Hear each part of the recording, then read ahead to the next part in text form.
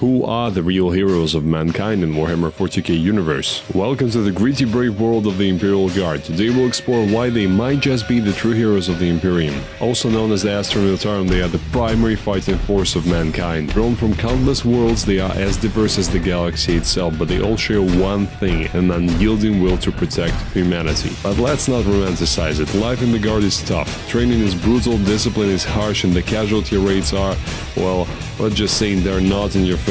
And yet, despite the odds, these ordinary men and women stand against the galaxy's worst nightmares. Armed with their lasgun and flak armor, they face down demons, aliens, and traitors, often paying the ultimate price. Ahead of battle, it's not the high-tech weapons or powerful psychers that hold the line, it's the guardsman, gritting his teeth, clutching his lasgun, ready to give his life for the Emperor. And that's the heart of the Imperial Guard. They're not superhuman space marines or immortal Necrons, they're just regular humans. Yet in their unity and resolve, they become the bulwark of the Imperium.